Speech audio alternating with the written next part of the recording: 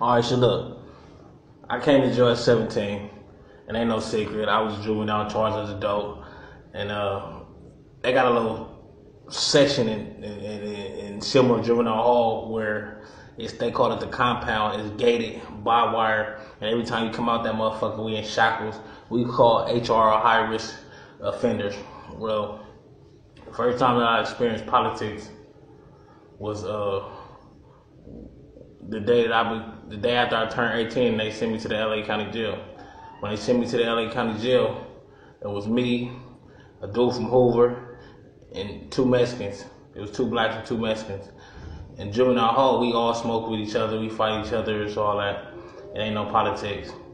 But when we would ride on the county bus, we ride on the bus. When we go to court, we ride on the bus with the adults who just being orange. When we rode from juvenile hall to the county, we was getting processed.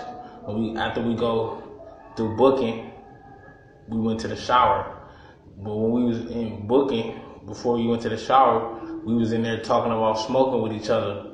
But the Southsiders had told the Hispanic dude that was with us, unbeknownst to us, that he couldn't smoke with us.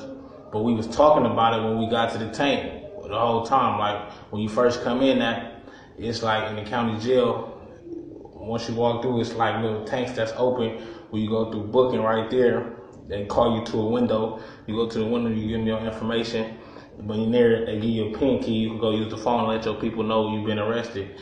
You feel me? So in there, we was talking about when we go to our next destination, we gonna smoke. So at some point in time, from us going to there and us going to the holding tank, the Southsider had told the young Southsider, the Mexican that was with us, like he couldn't smoke with us. So when we was in there, we were like, "You want to hit it?" He turned it down.